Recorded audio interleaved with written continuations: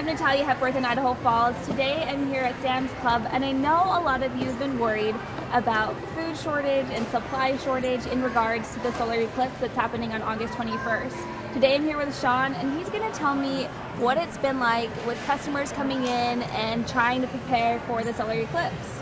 You know, it's been a lot of fun. We've had a lot of members in town trying to get ready for the eclipse, and we know that it's going to be busy, and we've prepared for it. We've got a lot more merchandise coming in, and we brought in additional water supply, we brought in additional generators, so if there are issues, we're prepared for it. I think that we should head back to the milk and eggs and bread. Those are the items that are essentials for members that they've been coming in to pick up on a regular basis. People have been bulking up and buying a lot of extra. We don't want our members to feel like that they have to rush in and get it all right away, right this very second. We want them to know that we're going to have product and we're going to continue to get it all week long. So, how many gallons of milk do you think that you've received in the last 2 weeks?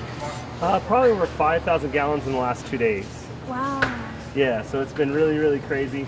But as you can see, we continue to have, you know, a wide selection and variety. Well, good. Well, I'm glad you guys are ready. All right, thank you. I'm here at Brollum's in Ammon, and I'm trying to get to as many grocery stores as possible.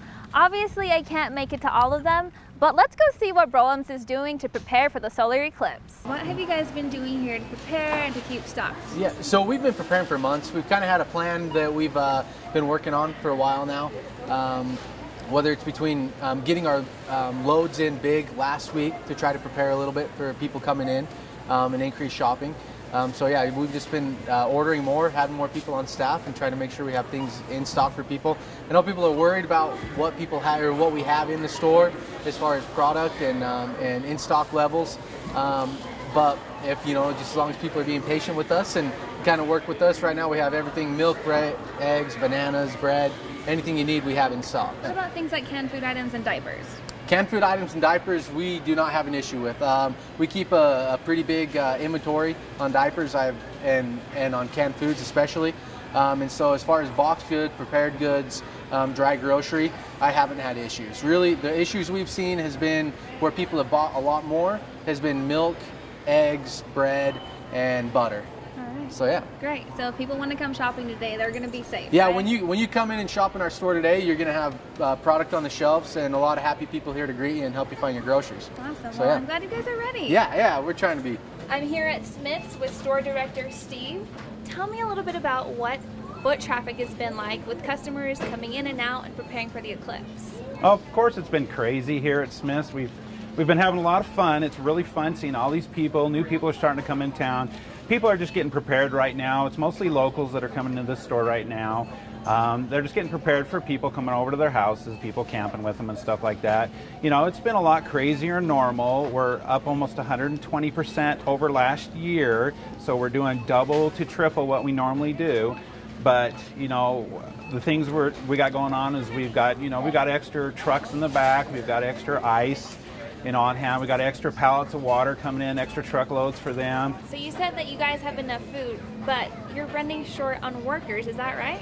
Yeah, the workers is the hardest part of it. When you only have a short time period like what we're going through with Eclipse, you can't hire people and turn around and let them go. So we do have people working 6-7 days a week. That's all voluntary. You know, they're doing it by volunteering, and some of them like it because they're getting a little extra money and stuff like that. But so far, everybody's doing fantastic, and we're just trying to have fun with it. So the biggest question I have for you, and the audience might have as well, do you guys have enough bananas for everybody in East Idaho? Yes, we're fantastic with our bananas. So we actually got an extra shipment coming in tomorrow, so we're good on our bananas. So why is that? Why have people been so crazy about buying bananas? I think it's just a breakfast item. I don't think we expected bananas to sell like that. It is a breakfast thing. I think with people coming over their houses are just getting things for their family members to eat for breakfast. So, and I think that was thing that we just overlooked. Well, there you have it. Store directors and managers all over East Idaho are making sure that they're prepared and that their stores are stocked before, during, and after the eclipse. For all your latest eclipse information, go to eastidahonews.com. In Idaho Falls, I'm Natalia Hepworth, eastidahonews.com.